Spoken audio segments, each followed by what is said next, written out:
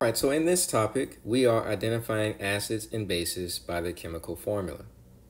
So there are some important hints that we can gather from the chemical formula to help us determine what type of compound we have. So number one, how do we know if we have an ionic compound? Well, generally, ionic compounds have metal atoms and non-metal atoms. That's a very general definition. We could get more technical talking about cations and anions, but a good general definition that works most of the time is metals and nonmetals come together to form ionic compounds. So when I look at this first example, I see magnesium and fluorine. That is obviously an ionic compound because magnesium is a metal. If I see a metal, I'll call it ionic. So this would be ionic. Well, what about a molecular compound? Generally, molecular compounds are only nonmetal atoms present. So this again would not be a molecular compound because I have magnesium atoms, which are metal atoms. What about acids? When we look at chemical formulas, acid compounds are going to have what we call ionizable protons or hydrogen ions that can be released when they dissolve in water. For example, that's an acid.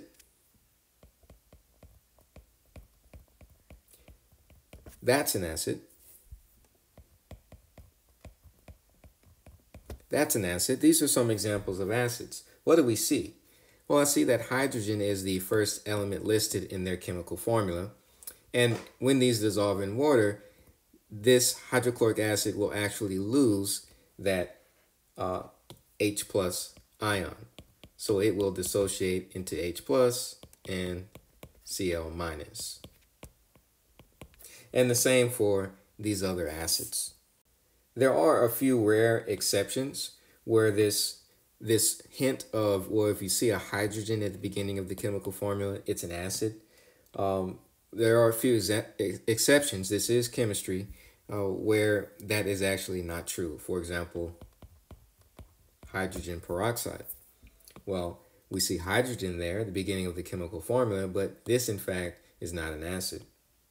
Also, water would be another example. And to be technical, water actually acts as an acid and also a base. But just going by our hint, it is one of these exceptions, okay? But for these problems, it should work out just fine for us following these guidelines. And last, we have bases. How do I know whether or not I have a base? Well, just like acids release H plus ions when dissolved in water, bases release hydroxide ions. So acids release H plus ions and bases release hydroxide ions when dissolved in water.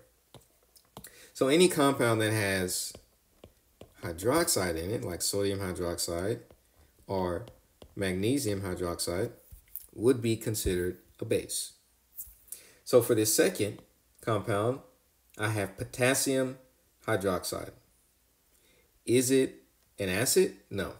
Is it a base? Yes. It's a base because there's hydroxide there. But it's also ionic. Why? Because there's a metal atom, potassium. Let's look at the next. We have sulfurous acid. I'm looking here. I know that this is not an ionic compound because I see no metal atoms. It would be molecular. So our compounds are either going to be ionic or molecular. In this case, I have a molecular compound.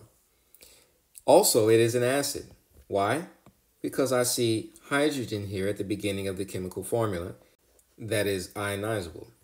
So this would be a molecular compound that is an acid.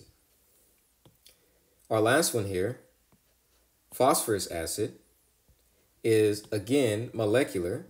There are no nonmetal atoms here, and it's also an acid.